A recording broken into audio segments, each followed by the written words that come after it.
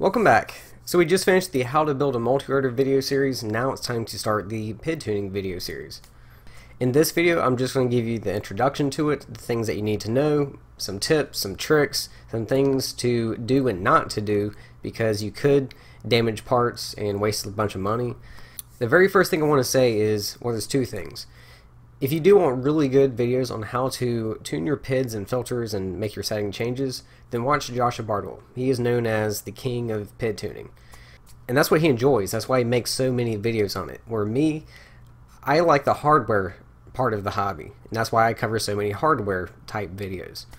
And don't just watch him. Watch everybody. I mean, it seems everyone has given their own version of PID tuning. And there is many different ways. So don't watch me and just think that this is the only way to do it, because there is a million different ways. Everyone does it different. You need to watch everybody, and you will pick up on how you personally prefer to do it yourself. I mean, even all the guys in Rotor Riot has at least made one video on their version of PID tuning. Now, I know a lot of you have told me that you do watch Joshua Bartle's videos, you do enjoy them, they are informative, but he doesn't make it that easy to follow along, especially if you were new guys. So my intent, and when I give you my version of it, I'm going to make it as easy to follow as possible, you know, just like I do with every other video I make. I'll be using very loose terms. I'm not going to go super deep into it, no masterclass PID tuning sessions. I'm just going to show you the things that you need to know and how to do it and get a decent tune on your multi-rotor. As far as my tips, you can go too high on the P and the I, and you will get a bad flight, but really no other repercussions. Where the D, you can go too high, and if you go too high on the D, you can smoke a motor or ESC. Whenever you tune your filters and remove filters or filtering, you need to be especially careful, because that's an even easier way to smoke a motor or ESC.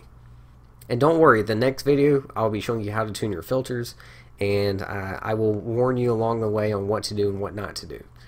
Whenever you do tune your PIDs and filters, you want to use the props that you normally use. I know this sounds crazy, but changing props can alter and affect your PID tune. I highly advise buying props that come well balanced. I mean, you can buy props that are not balanced, and then you have to balance it yourself using a device like this, and balance them one at a time with either sandpaper or electrical tape. It's very time consuming. It is a huge pain in the ass, but just me personally, I'm not about that life. Screw that.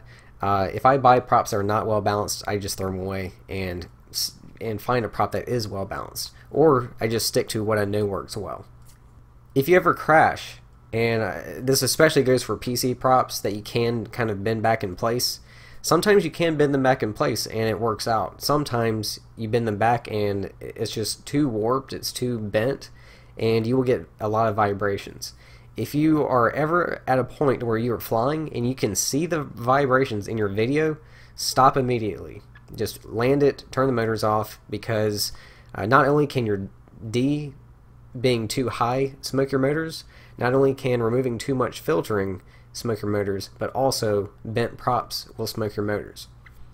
I don't know if you guys have noticed, but I mean, there's been a bunch of videos where you know, the saying is that race flight can make anything fly, and these guys will put 4 different props on it, 4 different motors, 4 different ESCs, and then go flying, and they're like, oh, see, race flight, it can make anything fly. And then by the end of the video, they're like, yeah, something's wrong with my multi-rotor, I'm not sure what.